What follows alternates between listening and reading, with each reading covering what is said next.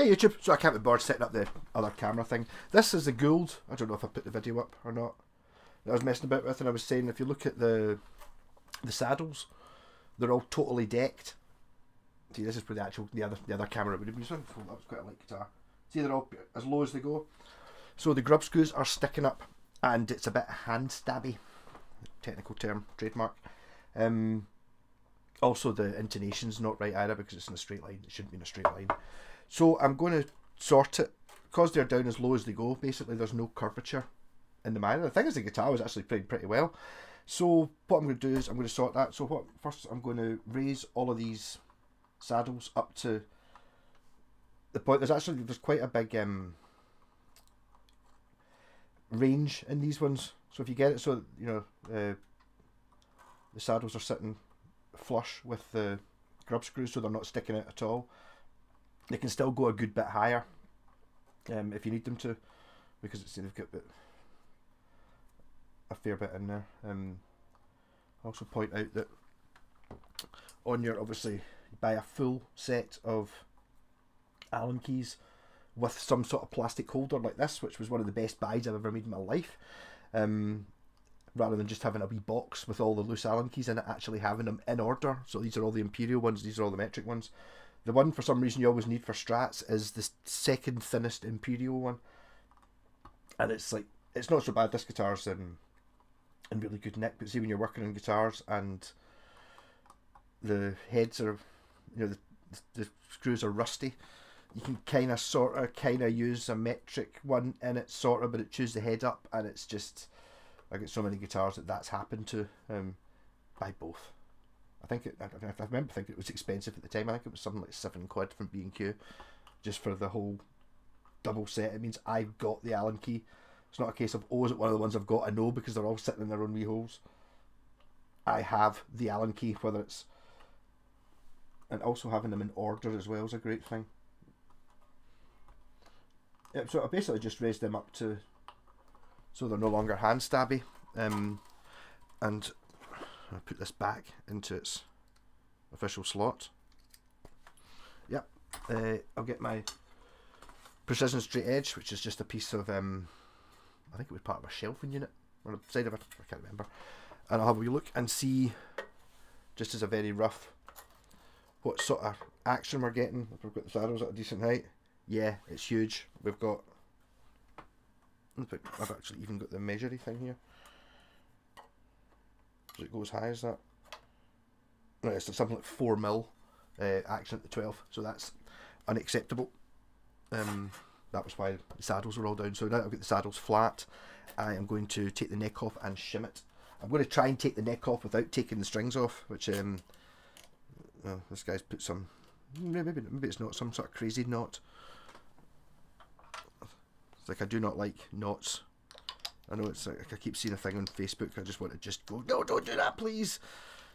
Try to tie various knots, luthier's knots and stuff, the way the pros do it. It's just like, just use the machine head the way it's meant to be used. Makes it easier to take the strings off later on. I keep getting guitars that are, you know, somehow people have somehow managed to put the string through twice and actually physically tie a knot in it. You know, 40 years ago, and then it went rusty, so it's just like a pure tetanus infection waiting to happen. So what I'm going to do is I'm basically just shimming the neck. This doesn't involve any fancy luthier. You never use a DeWalt to take out neck bolts because you'll just snap the heads off them.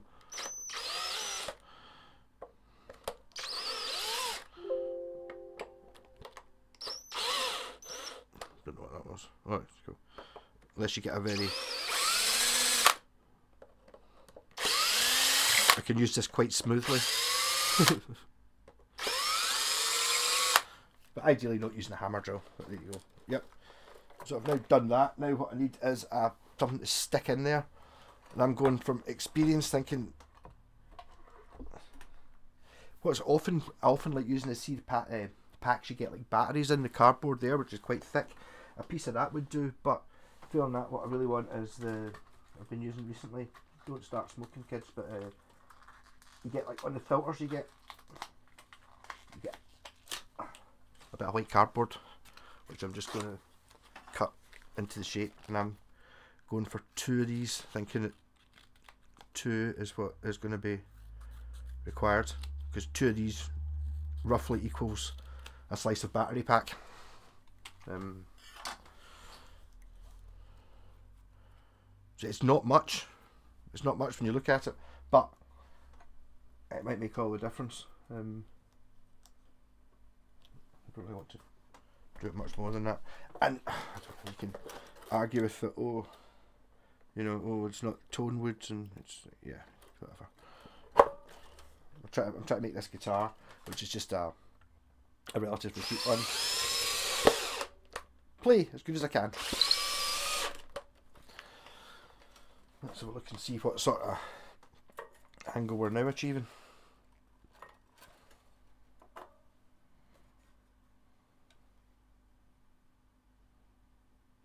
I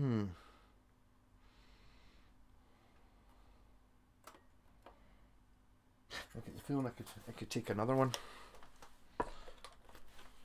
Maybe it's maybe not a strip of battery pack. Maybe it's 2/3.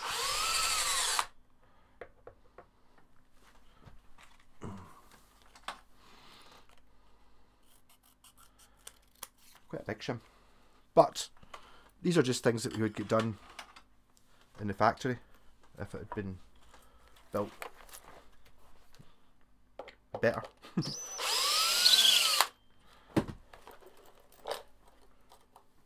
mean, it looks really good. Got number 18 in there as well. There's already a wooden shim in there, a very thin slither, which it might be a factory slither, but not enough to do any good.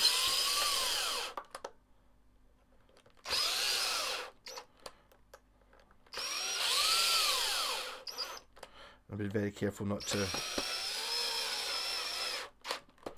because this will obviously just rip the heads off those bolts in 2 seconds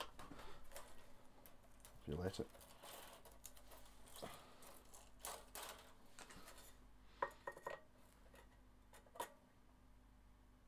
There we go. So it's currently sitting at almost flat, but I've got a bit of play up and down, no problem with these right now. I'm just going to hazard a guess at where these are meant to go, just going by experience of where they normally sit, just before I do any intonation adjustments. Make sure you get the right screwdriver, which is normally that blue one, right? Yes, so I'm going to go for pulling that back. Really scientific, isn't it?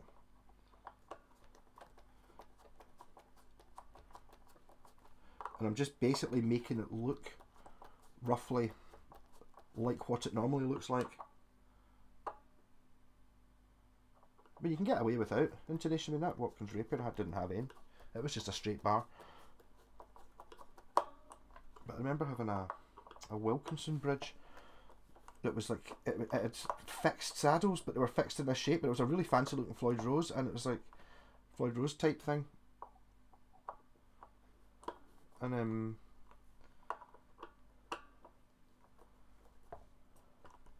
it just never, it was always just perfectly intoned. I kept checking it because I couldn't believe that because it wasn't adjustable, I was like, I've got to be able to adjust it, and it totally just never needed it ever.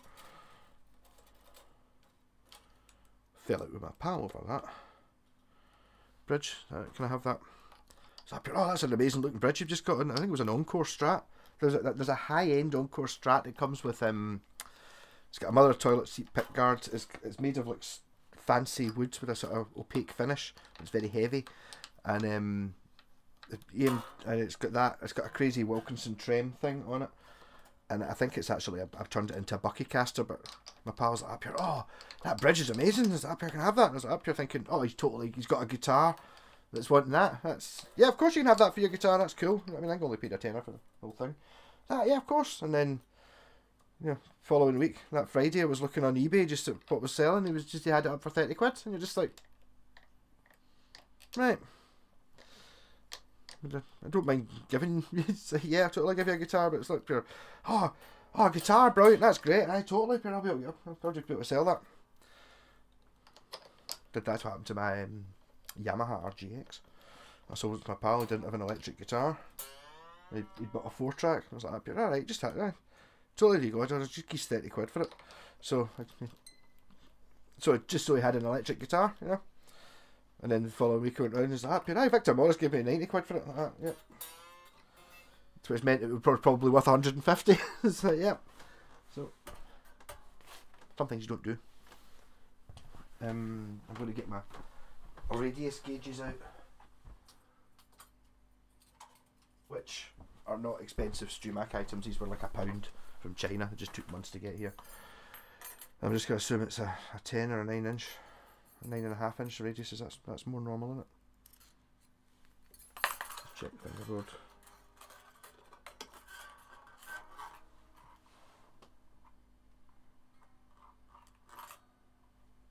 Yeah, something like that. I don't even know why I really got that. I'm just going to eyeball it. Start tuning it up.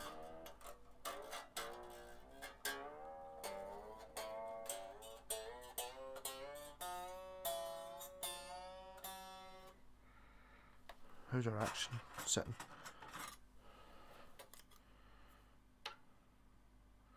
.25. That's not bad. If I can get the curve sitting at 1.25 mil and it's still playing pretty good, then totally accepting that. So the grand cost of this mod to do it yourself is nothing, assuming you've got Allen keys. And I would totally just recommend using a drill, not using a like a hand screwdriver, not a drill, especially not like a hammer action DeWalt thing, really. Do as I say, not as I do. And also you don't want to have too much tension in the strings, otherwise you'll strip these grub screws. The thing is, I'm so used to doing this before I got the radius gauges. Can normally kind of get it right. Just from me off. And the way I used to do intonation was just copy my Schecter Telecaster, because it was the most expensive guitar I had. It sounded the best, so it was probably the most right. And that sort of worked.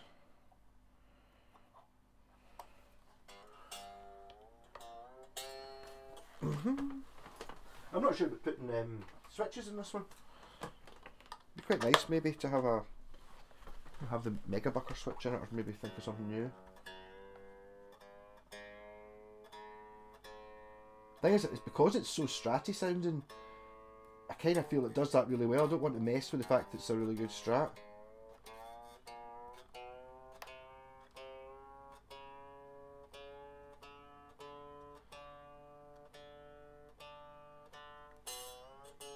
But maybe having a humbucker mode.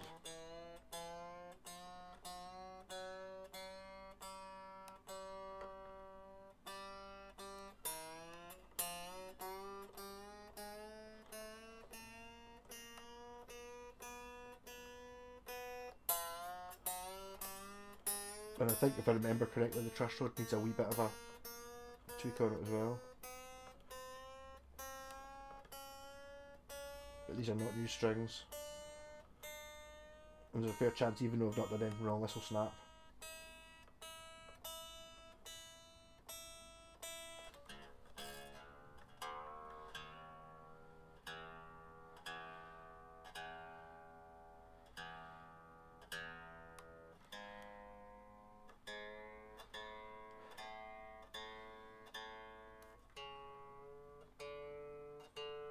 Must be torture to watch.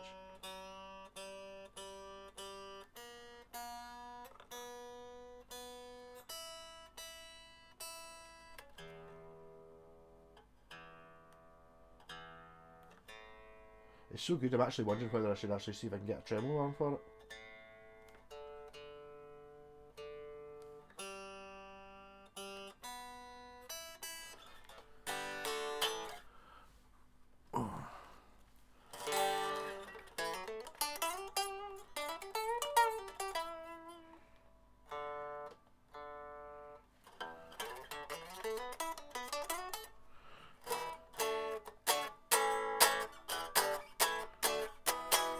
wouldn't have said the action was low, but the saddles are much higher up. I don't think that's... Has that moved?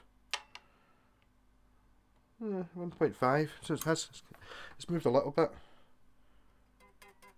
Truss rod could do with a wee squeege on it. And again, I have the correct tools. This is where I find out the truss rod's broken, and then the whole guitar suddenly scrap, which is always the fear. You should always, before you work on a guitar, see if the truss rod's going to work. It's not in an unusable position, but once I'm aware that it doesn't turn, that'll be me. Yeah, smaller than that. Metric 4. That's the one. It feels alright. It feels under tension as well, implying that it's actually... sometimes you...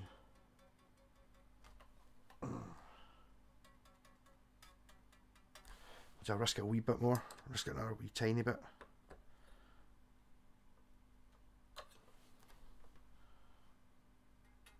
Yes.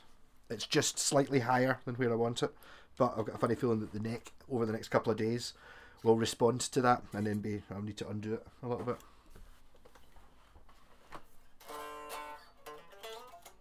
It's really lowered the action.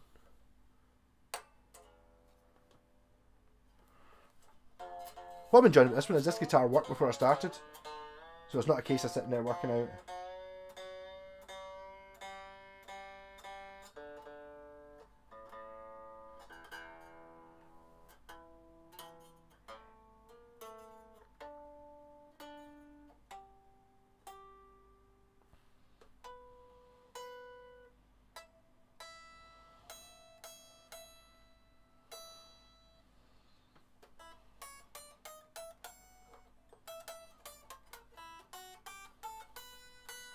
It might be too low for that E string. Yeah, it's less than a millimetre. You can't expect miracles. It's not an Ibanez RG. Actually, see, I've just not taken that one up enough. Just needs a little bit more.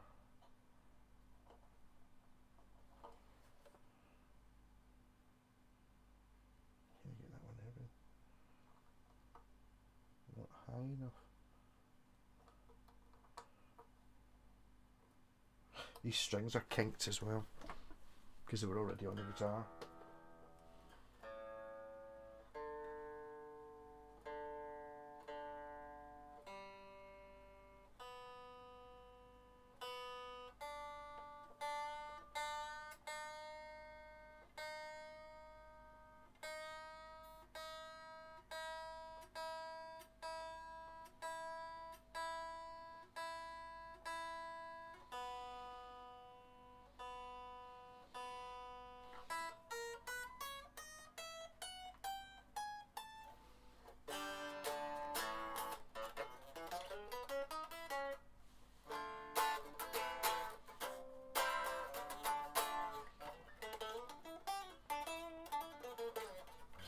Yeah, so I'm going to have a wee look with my radius gauge and see how far off I was. If it's not feeling quite right, I maybe just didn't quite nail it.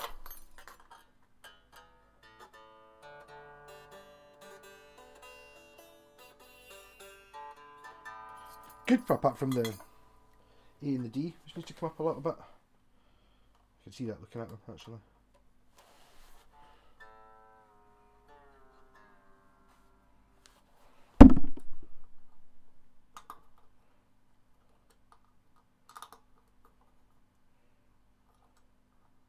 All these wee tiny adjustments make such a difference.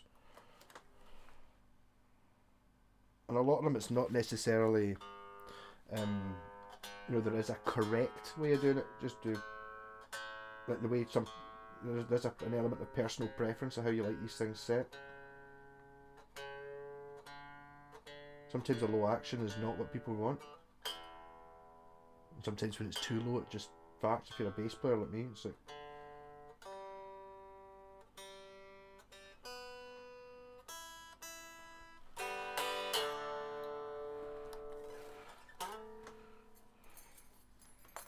I'm just seeing if it frets out. Ideally, if you put that one there, muted, muted, not muted, muted, muted, muted. Just that one there needs to come up a tiny wee amount. Look at me doing this without detuning the string. Putting excessive. You can't do that with older guitars if they're rusty.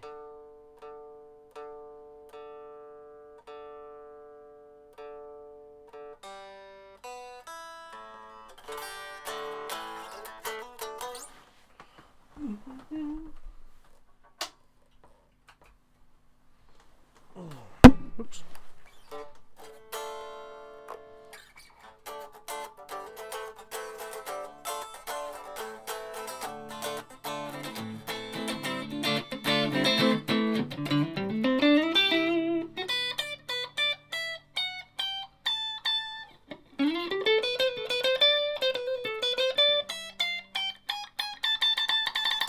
A bit choky dokey there, isn't it?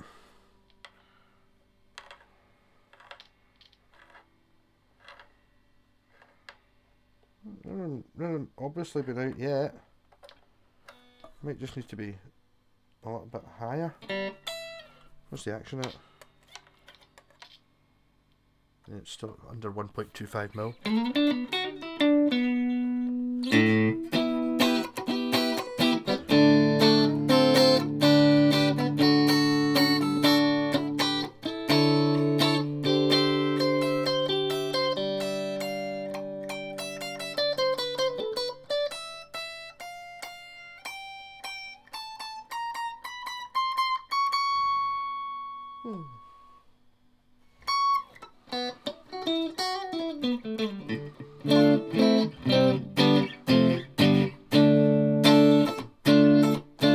I've got the action too low. It doesn't feel like it's not as much fun to play as it was earlier on. But you can try like.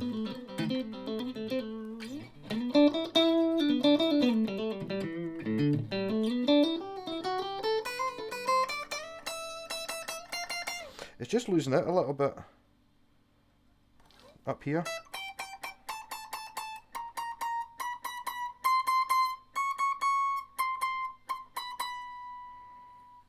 Maybe the saddle's maybe not quite sitting on the saddle right.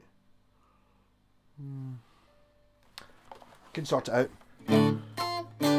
That's one of the things that could very easily just be these strings. I don't know how long these strings have been on it. Sometimes something like that. Or if you get like a, see when you're trying to intone the bridge and one of the strings you get the intonation, it's just, if it's an old knackered string, the intonation's all over the place because I think it rusts at different bits so it doesn't vibrate evenly or something.